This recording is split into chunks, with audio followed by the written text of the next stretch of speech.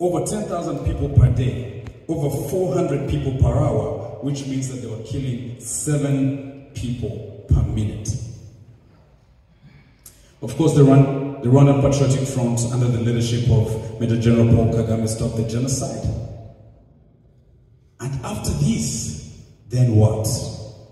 Some of the theories came up. One, because France had come to help, so they said, but they had divided the country into 2 parts, which one part was held by the RPF, and the other part was held by the people who had committed the genocide. So the theory that came out of the East African community by then, they said it would be possible, or even in some European countries, they said since these people had killed many of their own people, it would be very difficult for them to ever live together again. Why don't we divide the country into 2, so that the East will be Tutsi land and the West will be Hutu land? Another theory came, and they said, well, since there are many Rwandans who had fled from 1959, 1963, and all the other years that followed when they were killing Tutsis, and they had lived in Tanzania, they lived in Uganda, they said, why don't we shift them to Tanzania? They become citizens of Tanzania instead of going back to Rwanda, and we leave Rwanda to be Hutu land, but all the Tutsis go to Tanzania. The other suggestion was, since Burundi and Rwanda have Hutus and Tutsis and Twas, but also we have them in Eastern Congo, why don't we make sure that Rwanda becomes Tutsi land, we get all the Tutsis from Burundi, we bring them to Rwanda, and then all the Hutus go to Burundi, and then we divide them because these people are not going to live together. Thank God that never happened. Otherwise we'll be having another Gaza and Israel conflict going on, because we'd be brothers fighting. And at that point in time, the government had shifted, and they took a huge group of people going to the other side of the border in the Democratic Republic of Congo. Of course, the West at that point in time didn't consider the people in Rwanda to have any problems. Instead, they went and started supporting many of those that had been taken by this genocidal regime, but also started arming them in hope that they'll come back to Rwanda at some point in time.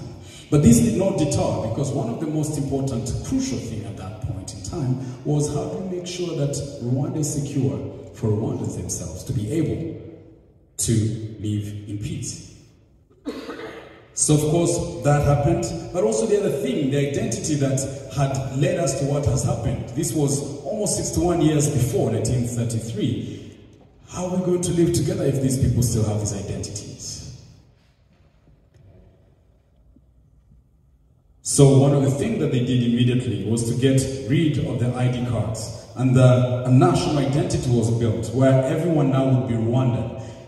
Young or old if you went before, but now we create a national identity where we don't have these divisionism. Instead, we have meritocracy. If you deserve something, then you'll get it, instead of having quota systems within our own system. But also remember, with what was going on at that point in time, there was need to sit and strategize and find out how can people live together and set a vision of where they're going to go. So that's where we start seeing what we call Urugwiro village discussions that took 2 years, discussing every weekend.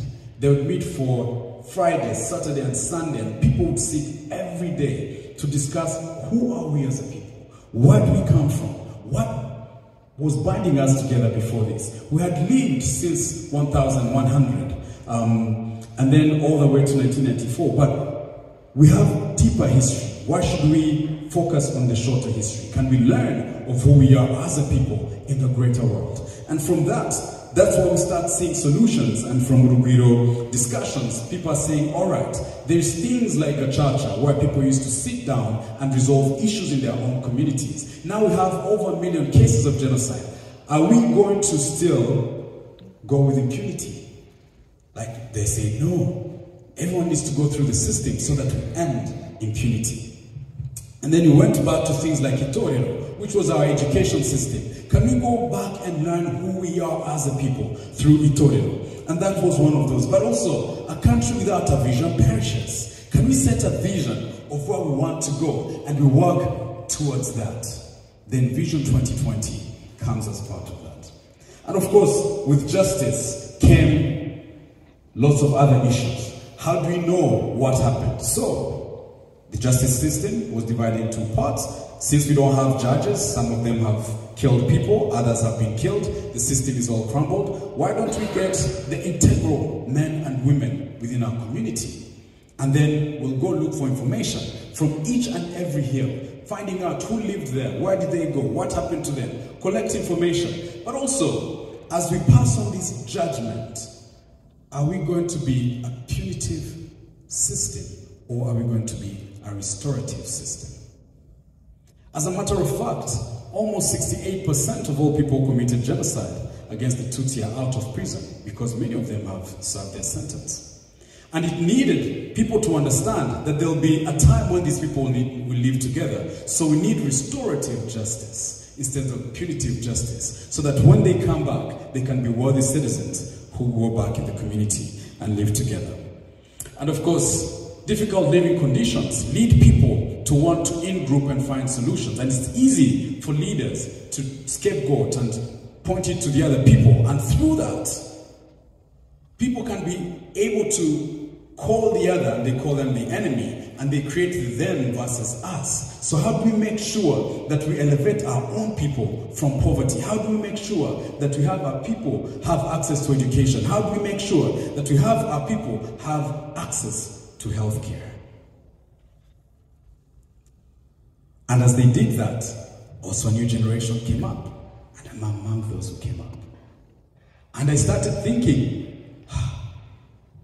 how would I be a bridge from the generation that was hot to the generation that is going to come? What are some of the choices that I'll make myself? That's why I started Peace and Love Proclaimers, PLP.